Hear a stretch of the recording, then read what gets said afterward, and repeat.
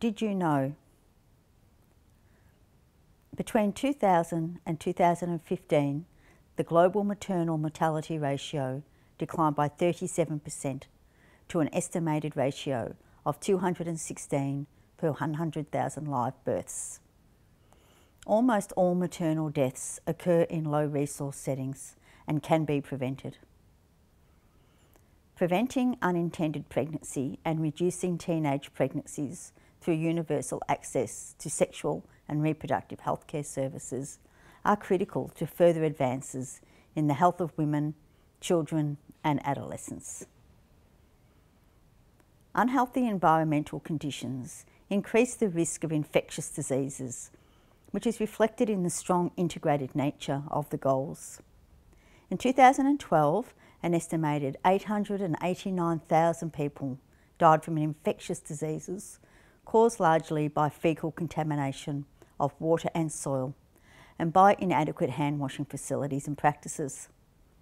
In 2012, household and ambient air pollution resulted in some 6.5 million deaths.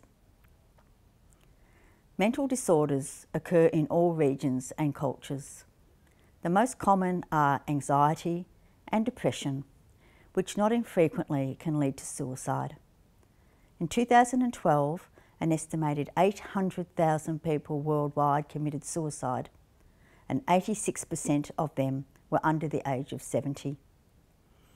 Globally, suicide is the second leading cause of death amongst those between the ages of 15 and 29. Around 1.25 million people died from road traffic injuries in 2013.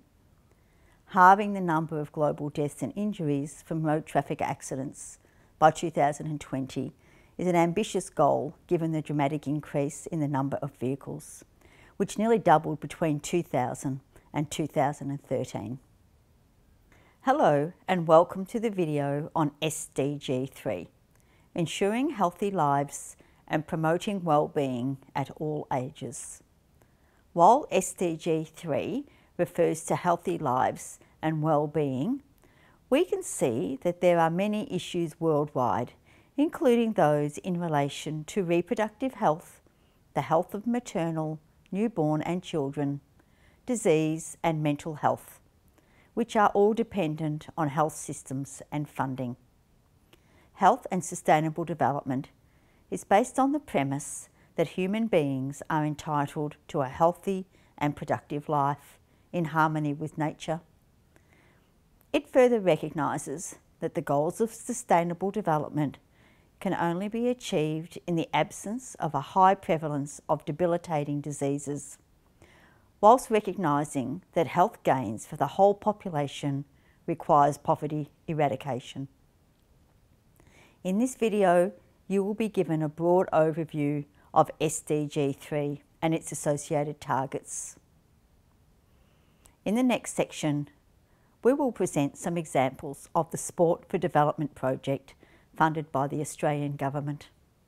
The targets related to this SDG seek to address some key areas, such as maternal and newborn mortality, HIV, tuberculosis, malaria, hepatitis B and waterborne diseases, cardiovascular disease, cancer, diabetes and chronic respiratory disease, suicide prevention and mental health, substance abuse, road traffic injuries, family planning, universal health coverage, hazardous chemicals and pollution, tobacco control, vaccines and medicine access, all the while strengthening the institutions, structures and workforces that deliver these outcomes.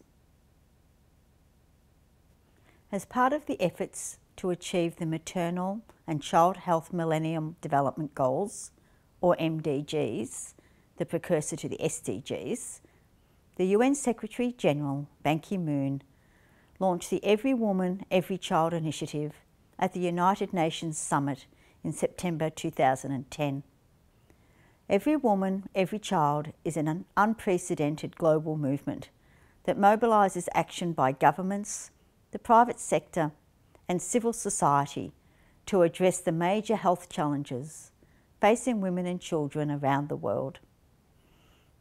Preventing unintended pregnancies and reducing adolescent childbearing through universal access to sexual and reproductive health care is crucial to the health and well-being of women, children and adolescents. Globally, the adolescent birth rate amongst females aged 15 to 19 declined by 21% from 2000 to 2015. In Northern America and Southern Asia, it dropped by more than 50%. However, the adolescent birth rate remains high in 2/3 of all countries, with more than 20 births per 1,000 adolescent girls in 2015. Major advances have been made in combating infectious diseases. Globally, in 2015, there were 0.3 new HIV infections per 1,000 uninfected people. Among children under 15 years of age, there were 0.08 new HIV infections. That data represents a decline of 45% and 71% respectively since 2000.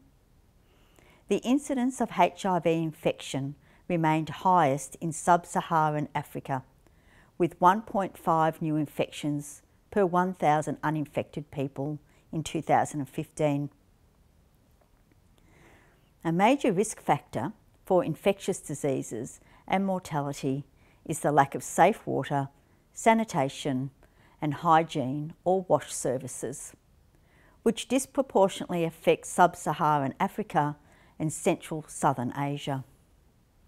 Death rates owing to the lack of wash services in those two regions were 46 and 23 per 100,000 people respectively, compared to 12 per 100,000 people globally in 2012. Premature deaths before 70 years of age owing to cardiovascular disease, cancer, chronic respiratory disease or diabetes totalled about 13 million in 2015, accounting for 43% of all premature deaths globally. From 2000 to 2015, the risk of dying between 30 and 70 years of age from one of those four causes decreased from 23% to 19%, falling short of the rate required to meet the 2030 target of a 1/3 reduction. In 2013, about 1.25 million people died from road traffic injuries, the leading cause of death amongst males between 15 and 29 years of age. Road traffic deaths have increased by about 13% globally since 2000.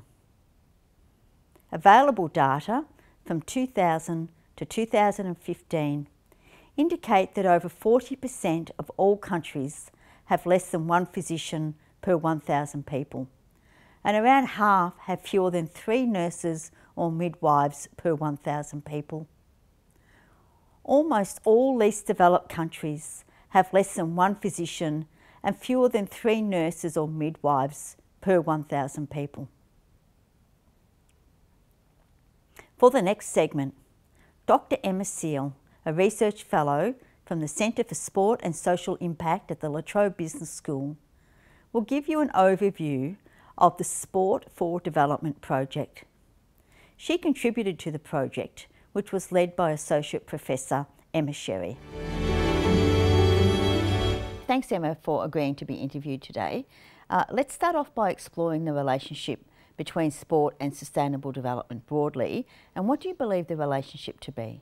Yeah, sure. So sport is increasingly being regarded as a powerful tool in international development, with many different organisations delivering sport programmes and initiatives in order to achieve broader development aims. So sport for development is the term that is used to describe the intentional use of sport and also physical activity to achieve non-sport outcomes and positive change in the lives of people and communities. So education, health, gender equity, social cohesion and conflict resolution are some of the areas that sport has been applied to in order to bring about change. Over the past decade, the number of sport for development organisations and projects has steadily increased, and it has become a familiar strategy for social intervention, particularly in disadvantaged regions of the world. The actual development objectives vary depending on what the needs are of the localised population being targeted. So strong sport for development programmes combine sport and play with other non-sport components in order to enhance their effectiveness.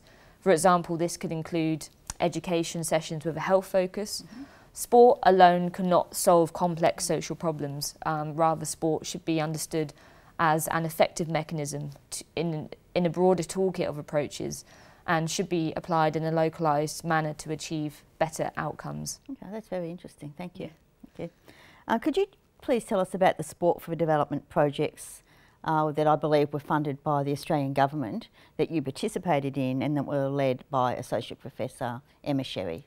Yeah, so the Australian Government, specifically the Department of Foreign Affairs and Trade, has invested nearly $30 million into sport for development programs, specifically in the Pacific region. So this initiative is called the Pacific Sports Partnership Program, or PSP program. So the PSP is delivered through partnerships between the Australian Government, as we mentioned, Australian sport organisations and Pacific sport organisations. So the PSP currently supports 11 sports across 9 different countries to develop and then deliver their own sport for development programs. So Associate Professor Emma Sherry and I were involved with designing and also implementing a research evaluation for 3 of the funded sport organisations to understand the outcomes of their initiatives and to see how they were progressing. The 3 funded organisations we worked with specifically are the National Rugby League, or the NRL, Netball Australia, and also the International Cricket Council. So the National Rugby League programme is called Leave for Life and is delivered in Papua New Guinea, Samoa, Tonga and Fiji. The Netball Australia programme is called One Netball Pacific and is delivered in Samoa and Tonga. And the International Cricket Council programme is called Girls Empowerment Through Cricket, or the GET programme, and is delivered specifically in Papua New Guinea. Right. And what was your particular involvement in this project? Yeah, so as part of the programme evaluation that was developed and designed, I assisted with the data collection, data analysis and report writing components of that work. So the research design we actually developed involved trips in country to actually speak to some of the programme participants and some of the other stakeholders to understand their experiences in more detail and to kind of assess the programme outcomes emerging from those sport for development programmes that were delivered there. Great. So I was wondering if you could tell me a little bit more about maybe a particular project, what the outcomes were, and then particularly how they relate, in your view, to SDG 3, please. Yeah, sure. So I'm going to focus specifically in relation to that on the Girls Empowerment Through Cricket programme, because the main initiative aims connect with key aspects of SDG 3. So the programme was designed and managed by Cricket PNG, or Papua New Guinea, which is the main governing body for cricket in Papua New Guinea. So the programme itself was targeted at girls aged between 12 and 18, and it consisted of a sport component, so cricket participation, and also education sessions, which focused on key health issues that really impact females in Papua New Guinea. So the education sessions were delivered in partnership with local community organisations that work in Papua New Guinea, that better understand the unique challenges facing females in this context.